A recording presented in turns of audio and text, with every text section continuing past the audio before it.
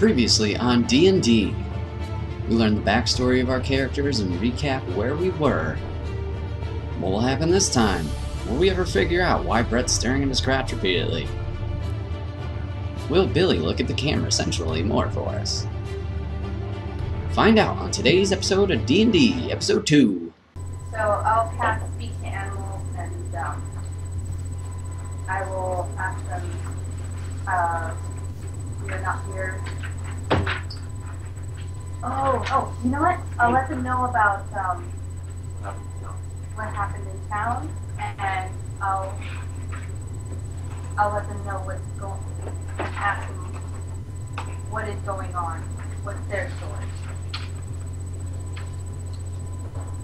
Well, go ask them. Okay. Yeah, go ahead. Ask Ask them. them. Say what you're gonna say to them. Okay. We've been through quite a few trials on our journey, and we mean no harm. I am also a fellow Druid, and we have come on a mission first from Barbossa, who has abandoned us.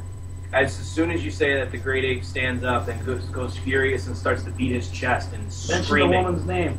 Oh, but we are also here because what's her name? What was her name? I can't remember her name.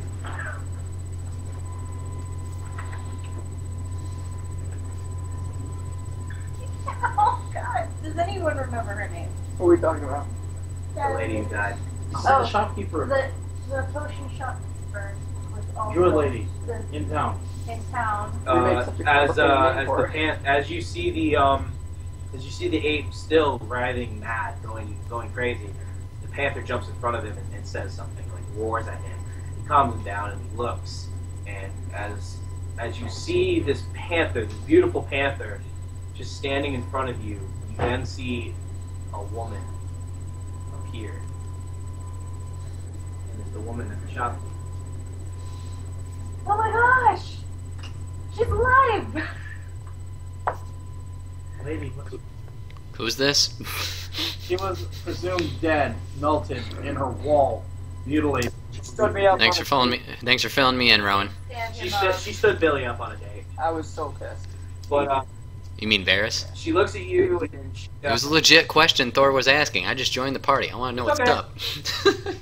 It's so good to So she looks at you and she doesn't say too much, but what she does say is that name that I told you does not.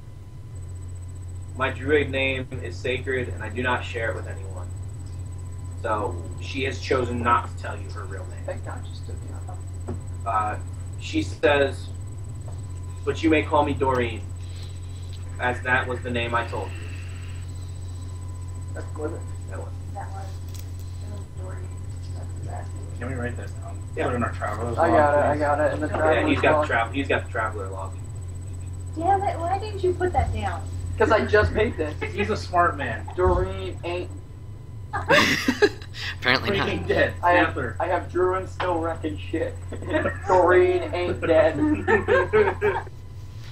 So she, Doreen, as you guys all know, looks and she speaks as you did with the two animals, and she, as you see, she speaks to the ape, and then she speaks to the other animals. They all start to deform back into their original form. The ape was actually Goliath, standing there in front of you. The brown bear was a very hardy dwarf. The panther was Doreen, and I said one more animal. Then I'm the boar, or no, I switched it for an ape. No, he said it was Lion. Yeah, I said, and a lion, and the lion. Lion, then panther, turns ape, and in. boar. You see Or You bear. see a man, very tall, broad-shouldered man with a like a lion's mane around his head, and they all bow to him. And they all rise, and the man he's not old, but you can tell he's very seasoned. He's got salt and pepper hair, very, very sturdy and strong, chiseled, if you will. And he has seen his battles, and he's earned his scars. He has a couple scars on his face, not too gruesome, but you can tell that it was because of a battle. So, as you guys stand there, you guys look at him. Doreen looks at you, and she gestures for you guys to bow. I bow. Thor bows. He takes the hint to bow.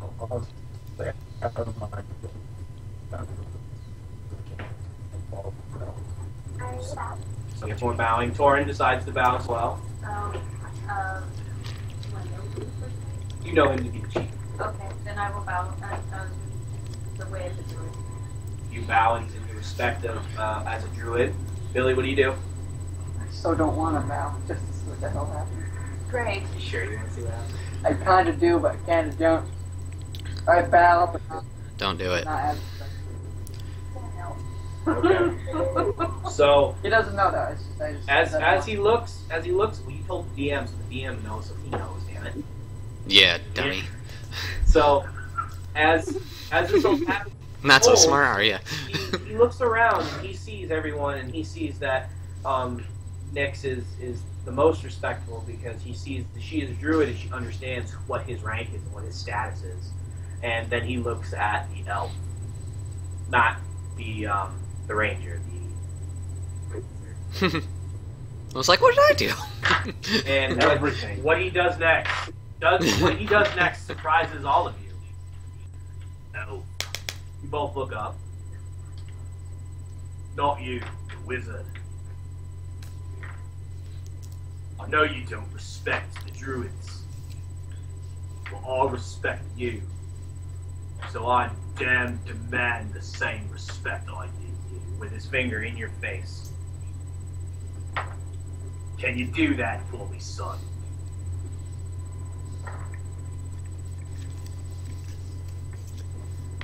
respect isn't demanded; it's earned. You have a lot to learn, son. He turns away and he says, "Follow us to our tribe." You guys decide to follow. You're with the chief.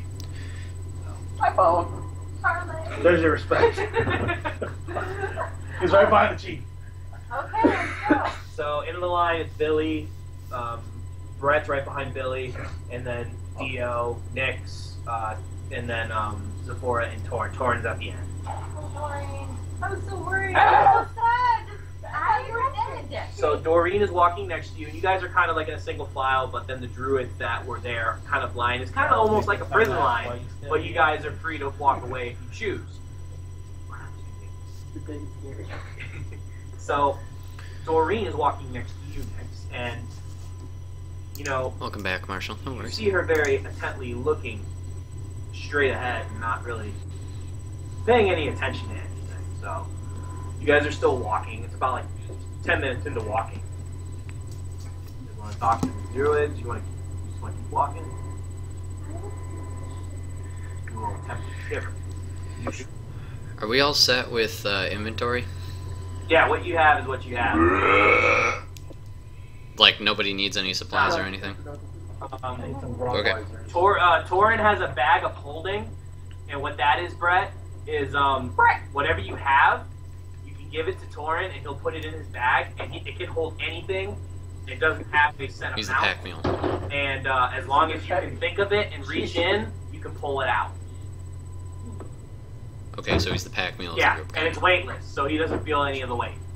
So you could literally Good for put him. a Good for giant him. in there. Can I hop in there? But you would die because there's no And have him carry me around like Yoda and just talk to air him? for 9 minutes. 9 minutes. After 9 minutes, you would. Well, I'm not saying suffocate myself. Poke my head out, be like, oh, do a front No, flip. no, I would have to pull you out. I would have to think about you to pull you out. Okay. Otherwise, you can't stay out. Alrighty. Okay. Okay. Alright. Go in with like a potion bottle for breathing. So you can stick that in your mouth and you put it go inside. Oh, We should remember that in case we need to sneak into Yeah, somewhere. that's not. I love your Trojan horse it. You're great at this game. Yay! You want to keep walking? Oh, don't you ask the Doreen, druid what was happened? that? Why did you Was that run away? meat Why did you pancake take that your was at dad? that house? So, Nick asks Doreen what happened. Doreen, what you guys don't know is Doreen was found dead in her shop, totally mutilated and torn to pieces, which actually made Warren, who found her, very sick and ill and very traumatized because he had never seen anything that gruesome. She looks at you and she says, "Foolish druid woman, do not ask what ye do not want." She turns and looks back up front as you keep walking. And you see that her pendant is still on her neck. Well, we're trying to bury that body. Whatever it was, and we were trying to do a druid burial. That would be a good time to ask what is your relationship with her. Should we ask the king for assistance for the hobgoblin monster thingy? You try to get the chief's attention, but he is not focused on talking to you at the moment. He is just on walking. Okay. You can probably talk to one of the other druids. Maybe it's Goliath. The Goliath is standing next to the other Goliath. Okay. Who's the one that got mad at us? We should avoid That him. was Goliath. Yeah, that's the Oh, Goliath. we should Goliath avoid him. is not happy. Because as soon as we said Barbossa, he got pissed. Well, we're trying to get rid of all the druids. Okay, sorry. I work for Barbossa. I don't know his motives. I just do what I'm asked. So, after 30 more minutes, you guys get to the town or the tribe, and you see very, very happy young children. You see a thriving economy. You see a group of people just being happy. These people are not a threat. You see them to be loving, and caring, and they love one another. You see nothing of hostility. You see no spears. You see no axes. You see no war. And as you keep walking through, everyone looks at you. They look at Nyx with a higher regard, and they see her as normal. But they see the Goliath, and you see some of the children look at you in curiosity. You see some of the parents' mothers a little fearful. They see the tiefling, and the kids are very curious because it's their size and their age. So they're very curious about who this is. They look at the two elves. The elves are pretty normal because there's a bunch of elves around. And then they look at the Dragonborn, and everyone seems to cower before the Dragonborn. I'm gonna turn blue. Okay. You turn blue. And everyone looks at you. That's just something that she can do. She can change it. That's all. I'm just gonna turn blue, no big deal. She can go from green to gray to blue. No, I just like that. Just always like, bah! Done. As my head. All these children think of your child. Stay close. So, I use continual flame and burn this entire thing up. Are you serious? you better be kidding. Because I will let that happen. I will use water spear and contain him. Alright, so I will regret my decision to join this conquest. Walk into his tent, and you see beautiful colors, lavish. You see a tree, a big giant tree, and you see a throne on that tree. And he goes and he sits down on the throne, and Doreen sits right next to him. I joke. Hey, girl. Smart man. So I'm smart man. from what you guys see, you see that now it is part of the council. You now have a front row seat to talk to the chief. This is how their customs work. You cannot talk to the chief unless you are within council with him, and this is council.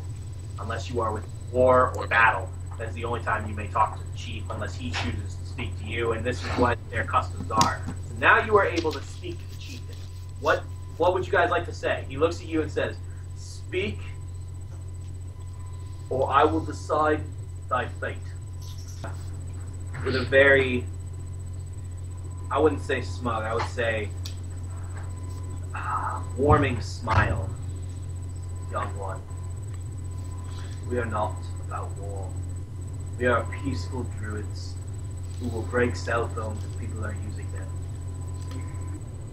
My No, I bad. was talking to Billy. I know. We are not hostile. I assure you, the children here are very peaceful, just like you, even though it looks like. Yes, I can see that very well. Can I whisper something to the group, like sidebar? If you do that, you're gonna have to kind of make like a sleight of hand or stealth because you're standing right in front of him and he's looking at you. Okay. So roll a d20 if you want to do that. Yeah. D20. Oh shit. Okay, I got a 2. He sees what you're doing and he hears what you're saying. So what did you want to say? Alright, I was just hearing how your people are and seeing how your village is. I didn't want to disrupt it. On our journey, we're trying to take down a potential threat to, this other town that we came from. We were going to ask for your assistance, but obviously fighting is not your people's style, so are there any supplies that you could possibly give us to benefit in our journey? Hey, what's I up? never said we are not hostile. We do fight, but we only do it to protect our own. And you disappear. Sorry. Okay, I meant no disrespect. I just wanted to respect your area, your civilization. I didn't want to bring any chaos to what you have here. I just wanted to come forth respectively and ask for whatever assistance you may be able to provide us. And as he says this line, he looks directly at Varus and says, "Respect earned." And then he looks back at you and says, What are you looking for me? What can I do?" Oh boy. From my understanding, you are all Barbossa's men. Am I wrong? I'd like to answer. I'd like. You would not be wrong, sir. Go ahead, you all can answer. I bow down, strong man. I'm smart, man. Smart man. I'm strong man. So, Brett answers, you are correct. And what do you say, Billy? He may be Barbossa's man, but little do you know, we all are fighting one enemy. People that attack Barbossa's area could be attacking your peaceful area, in which I feel like you should help us to preserve what you have here. I don't want that to be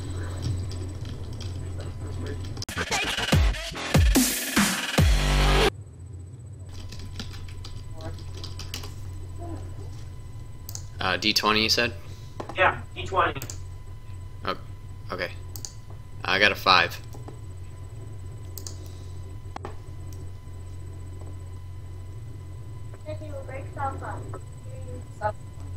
What'd you get? Did you get that? 5? You got Got 5? 5? I got 5 also. I got a 5. I wanted to chime in, if I may. But Lord, Well, here. So, he looks at you and he says, "What makes you think you know what's best for my tribe? You have yet to even earn my respect, let alone spit and shine my boots." I didn't say what was best for you, man. I said what would be the safest for your community in which I respect. And what makes you think you know what's safe Because I for my people? Because I saw what they did to Barbossa, and I didn't want that to travel down the road. Your Lordship, I I'm here to ask you a question. And my question is, why all of a sudden was Barbossa's camp left, or his camp, why did he leave after we returned from the battle? Was it after the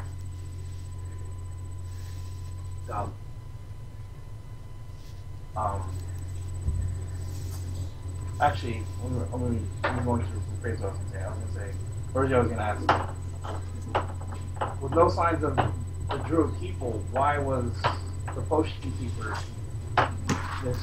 the Doreen, this lady Doreen over here, what was her role as to her potion shop being attacked? We are a band of peaceful mercenaries. We are not here to fight. We're here to answer a question as to why they were attacked and as to why the Druids are trying to be removed from this area. Your land, your village is filled with what seems like peace and prosperity. Why is there a sign that people of military do not want the Druids in that small country of Quarry that we left? What is the significance? Or, and I mean no disrespect, but why are you being driven out? Goliath, you're very long-winded, but I feel the respect. And as he says that, he gives you a glance once again. Ask. I pat Rowan on the back. He looks at you with more kinder eyes. Do you not know what it means to be a druid in this part? It means death. We follow a cause that no one, and I mean no one, would bring upon their worst enemy in this area. The King of Quarry is wanting to expand his kingdom. No, it's not. We're not attacking anyone. They are killing my people. We've had to move our establishment 4 times. We are nomadic people, but not like this.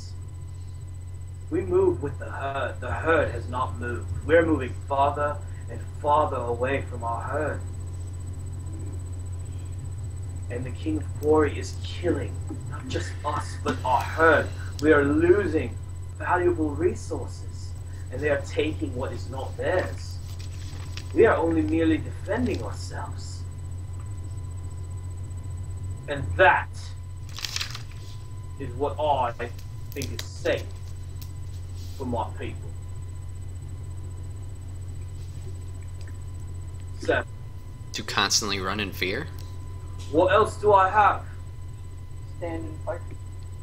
Have you seen Thank you, the Barbossa. people in this village? How Yes. how many men have you seen? Not a lot. There's only 4 of us. Myself included. The Goliath is our most physical one. You all look at the Goliath and he nods with a little, a little strut in his step kind of attitude. Being the biggest physical specimen there.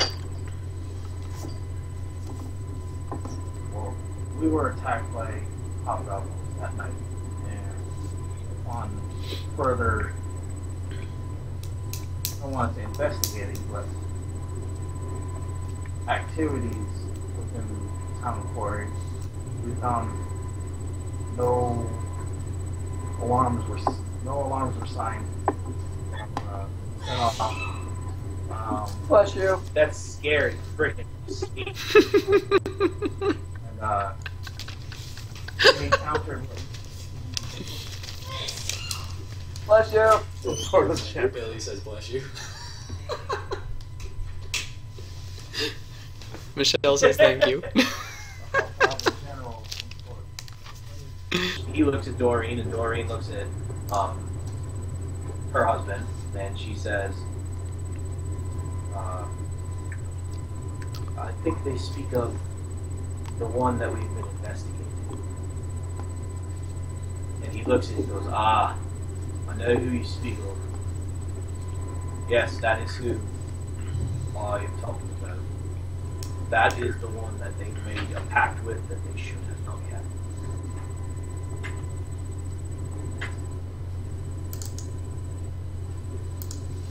He deals with very dark magic. Magic that I do not even wish on my worst enemy. Though I am a Goliath, we did have encounters. I do not have any magical power, but I had a sense of dark energy that made my bones shiver. And I'm a Goliath. We fell back upon learning of this Hobgoblin general. There's really is a learning to download the basic rules That of is Wizards of one the of the Coast website completely free. decided Oh, really? to go Cool. back on Nice. Our Mert, do you stream yourself, man, or just reviews view? of our original plan to fight, and we're trying to solve this puzzle because now with you telling us that the story, not the story but your life,